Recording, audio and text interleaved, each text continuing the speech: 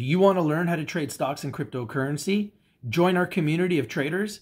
Go to richpicksdaily.com and find the next 10 bagger.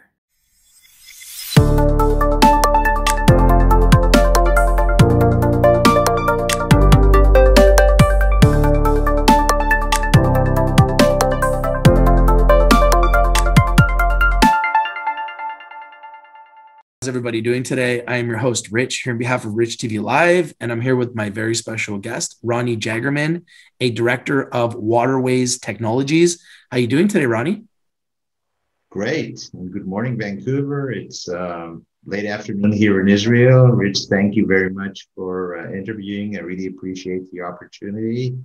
And the ball is yours. Fantastic. Well, I'm excited to learn more about your company. And when I started doing a little bit of research, I right away felt like your company was undervalued, underappreciated, underexposed. And we're going to get right into why.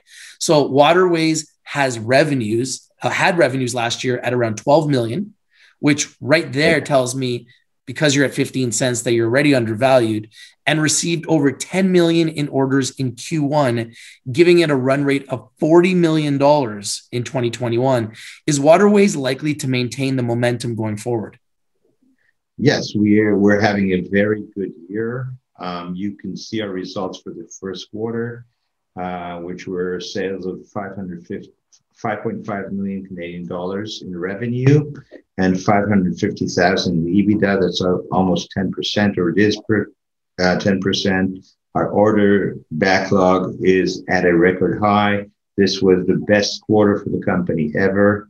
And we're seeing our business really around the world very strong.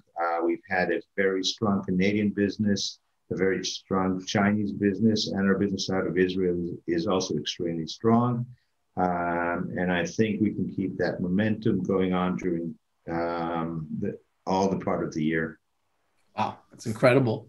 You've recently opened up subsidiaries in Canada and China. Do you see Waterways opening up more subsidiaries in other regions?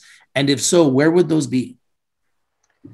Yes, I do. It is our strategy, and one of the reasons that we went public, and we're very successful. The first strategy we took was entering Canada by buying the assets of a Canadian irrigation distributor, Heartnut Grove, based south of London and Ontario, and that proved to be a winner. This was a distributor of irrigation equipment. Its owner, John Paul, was very successful, but it had the normal problems of a small company.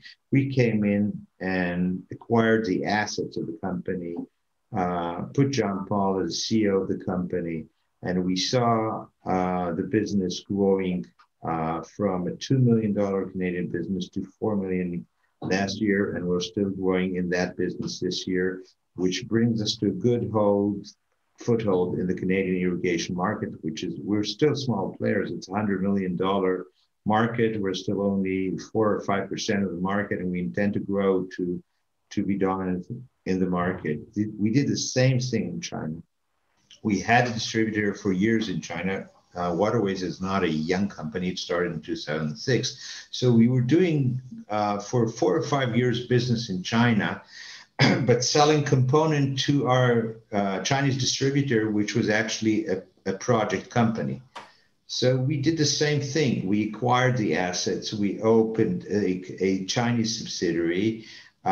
It picked up very slow because, unfortunately, beginning of 2020 was COVID, and Chinese business was seized 100%. But the last quarter of last year, we saw the business starting. And again, we have a very good quarter in China in the first quarter, and we see the business really picking up. And we focus in China on high-yielding crops. We did a business, actually we did one project with Driscoll, which is the largest grower in the world of berries. It's an American company which grows berries in over 21 countries around the world. And I'm confident that this business will grow. Once we've established the strategy, we seek to grow in other territories, i.e. in Western Canada, In the United States, in Peru, where we have a good stronghold, foothold, and in other places around the world. Wow. What are your main drivers of demand for waterways in the future? It's very easy. Our Earth is warming. Nobody seems to do anything about it. Trump was, of course, against it, but even now, Earth is warming. Warming means there's less water. Water is becoming scarce, which means if you want to grow crops, I just read yesterday that food is the new oil. Okay. Wow. That was yesterday in an article, and water is getting scarce. So in order to irrigate, and crop doesn't grow without good irrigation, you need to use smart irrigation or drip irrigation, or you need to put brains into irrigation, and that's where Israel comes into the field. We've had an arid country since the day Israel was founded in 1948. And farmers in Israel and farming companies and irrigation companies has to develop systems to use irrigation or water in a smart way, because water is very scarce in Israel. And Rich, I told you to come to Israel. If you come today to Israel, Israel is extremely green. It's not anymore desert, and that's because water was used in a very efficient way. And that is why waterways is in a great position to boom, because the demand of smart irrigation is growing extensively all around the world. Our biggest project we did ever was a $4 million project in Uzbekistan. You wouldn't think, and to smart irrigate cotton. Okay. Now, this is not a cotton is, it's a medium yield crop, not like cannabis or berries or anything. But you wouldn't think that in a place like Uzbekistan, they would invest $4 million in an irrigation system, which is probably much more expensive than flood irrigation, and invest that amount for a cotton field. And that's, and this is all around the world. So it's in Canada. I mean, if you drive from London south, and you see the vineyards on the way to Niagara Falls, they're all drip irrigated, and all by Israeli technology. Period. Wow. So I didn't know that. So that's the world, and the demand is growing, and that's our huge chance to grow in the market, because the world market for smart irrigation is anywhere between $2 billion to $3 billion a year. Fully dominated, 80% dominated by companies from Israel. Wow. Well, guess what? You said whatever companies I can't name numbers because I can't give you forward-looking statement. We're a public company, but we're a fraction of that market. Fraction. We still have so much room to grow and become a $100 million company. The opportunity is just there. That's great. Now, you mentioned this a little bit. Israel has become an industry hub for agricultural technology with around 400 plus agri-tech startups. Can you tell our viewers on why that is and how waterways fits into the mix? Okay.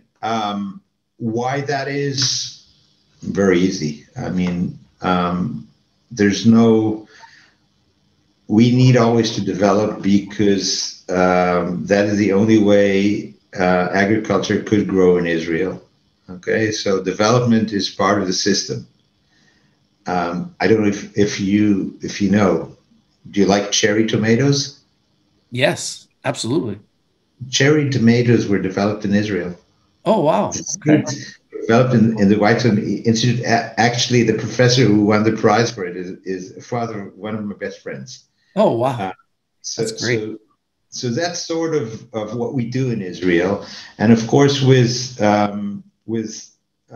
tech companies, money just pouring now into Israel in the last 2 or 3 years, ag tech is very important. It's a very important part of Israel, of the Israeli culture and the Israeli R&D.